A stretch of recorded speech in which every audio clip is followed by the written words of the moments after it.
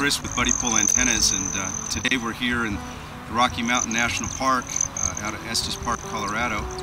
Okay, I'm going to show you what we have with the Buddipole Deluxe package.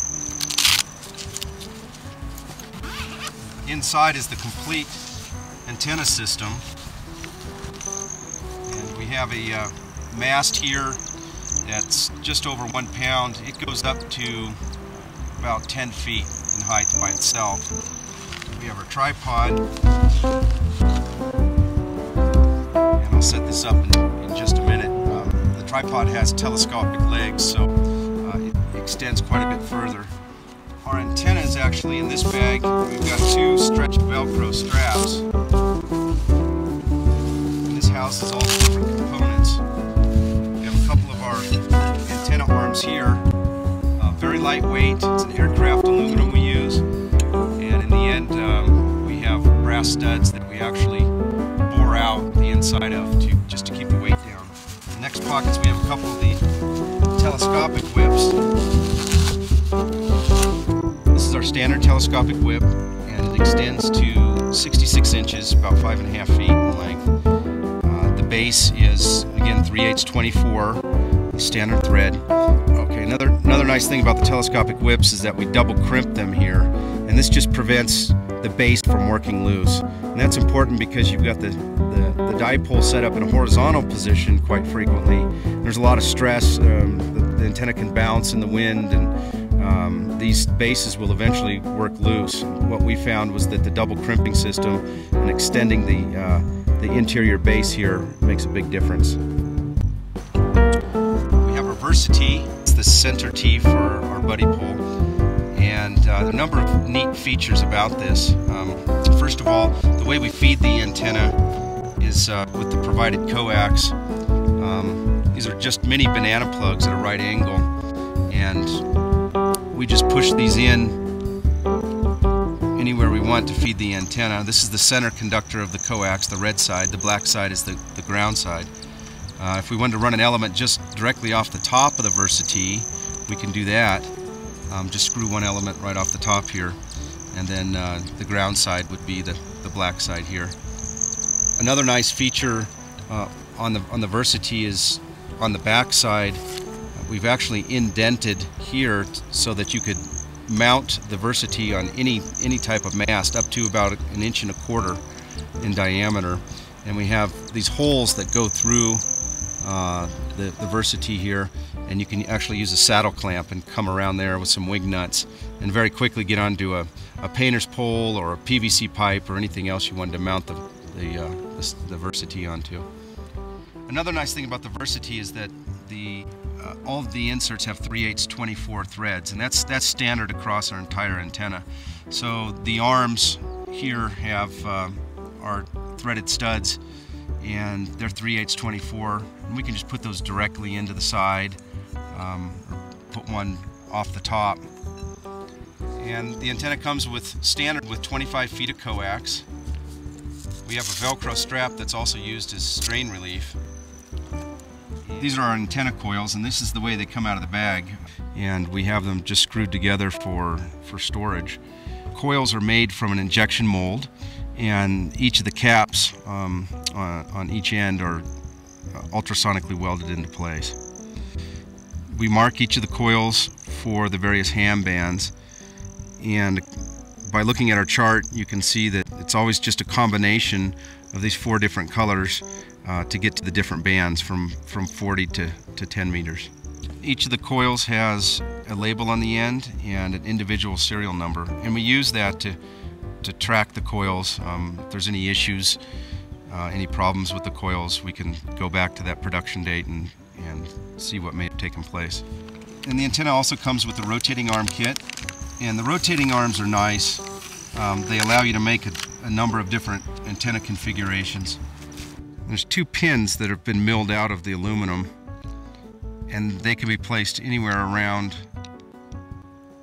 the whole pattern on any of the inserts of the Versatee, and then just tighten down into place.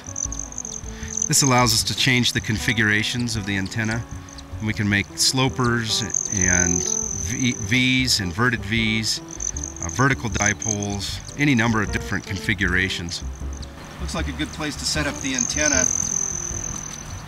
I'm going to show you how we do that. Usually start off by taking out the tripod first. And I'll extend the legs out all the way to begin with.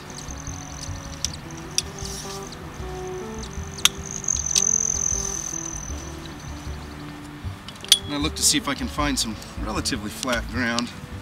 This isn't the best, but I can get it pretty straight up and down here by adjusting the length of the legs.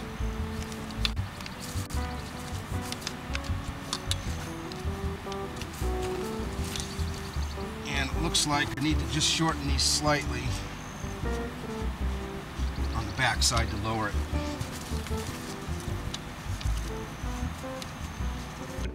The mast has a hole in the bottom of it, and when we insert it down through the center columns of the tripod, we can secure it down at the base using a thumb screw.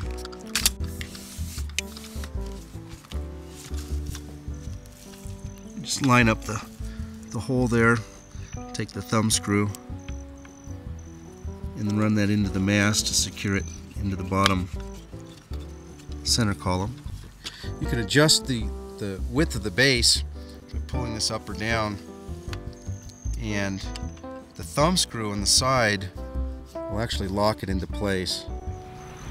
So now we have the tripod and mast in place. I'm going to now take out the parts for the antenna, put the antenna together. I'll start with the Versatee. Put that on top of the mast first. These are 1/2-inch pipe threads, and our adapter on top of the mast just fits right into the bottom of it, snug. Okay, next I'm going to put the rotating arms in place. And this is just going to give me the option later on to change the configuration, and that affects the takeoff angle in the pattern. I'll start off with a horizontal dipole today. Okay, next step is putting the antenna arms in place. These just screw on.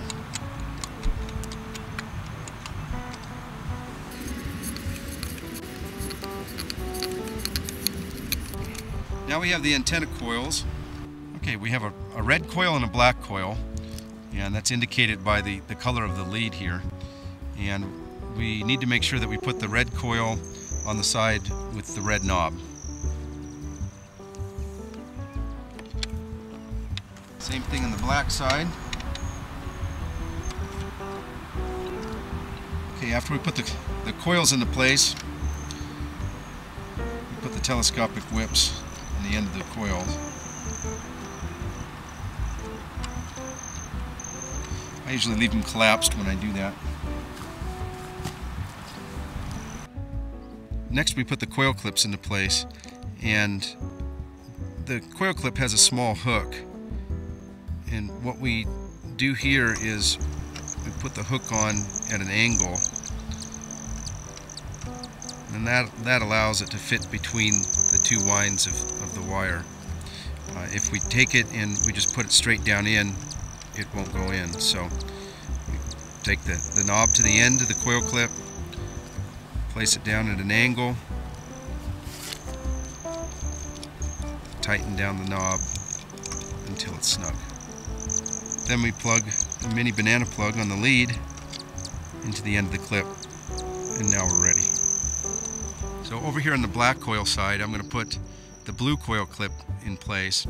And one thing to keep in mind when you do this is to always have the open side of the J of the hook facing out towards the end of the antenna, towards the telescopic whip.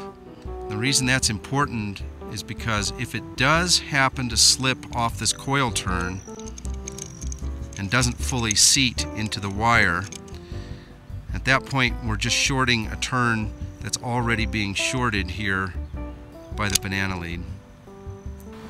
So for 20 meters on the black side of the antenna, we use all 6 sections of the whip. Just extend it out all the way.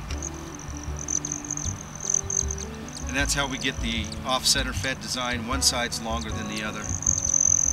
Now we'll connect our coax.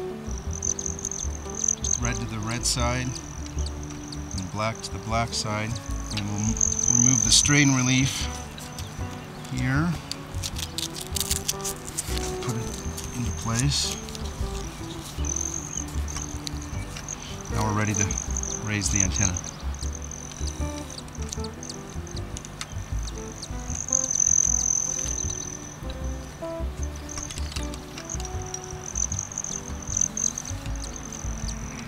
So we just set up the antenna on 20 meters, and I'm checking the SWR with the meter on the ASU 817, just using the keyer, mini keyer on the side here.